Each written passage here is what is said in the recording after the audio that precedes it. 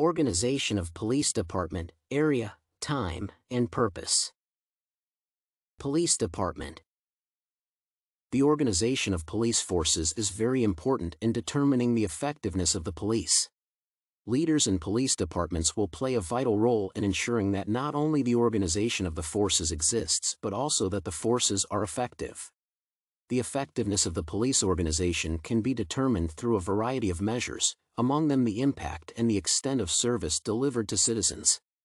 Area, time, and purpose will be the key concepts one should have in mind while organizing a police department. The organization of the police forces must revolve around who is going to do what, where, and when. One of the important aspects that will never be left out when considering the organization of the police department is the available resources, since they determine what number of officers to hire and the extent of expertise and technology.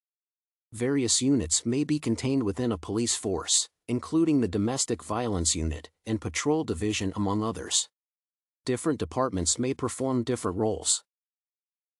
Area. The area served by a police department is a vital consideration because of activities such as patrolling and scheduling of police officers.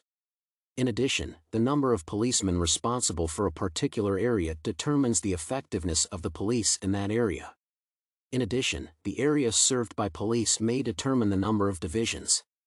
The number of divisions may be many as the area increases. A geographic area may consist of a collection of beats and sectors, termed as a precinct. Various cities and departments have different sizes and therefore, the number of precincts may differ. A huge location as compared to the number of police forces responsible for that area may cause the police force to strain and be ineffective. Problems such as stress may be realized, thus causing such impacts as brutality among other things. Ineffectiveness occurs when, for example, the area they serve is too large and the police force takes a long time to respond to the needs of the community, such as during emergency calls. In addition, it would be difficult to manage police organizations over a wide geographical area. A small area allows the police officers to familiarize themselves and become more used to the area they are patrolling, thus increasing efficiency. The result of a manageable area is proper and effective communication between society and the police department. Time. The aspect of time is very important as far as policing is concerned. Time captures scheduling of tours, managing the days the officers are off, as well as planning the activities supposed to be accomplished, such as emergency response.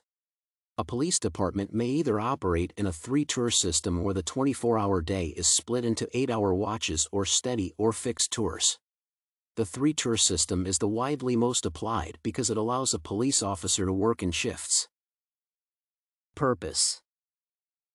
The purpose of the police department is a vital consideration in the organization of the police.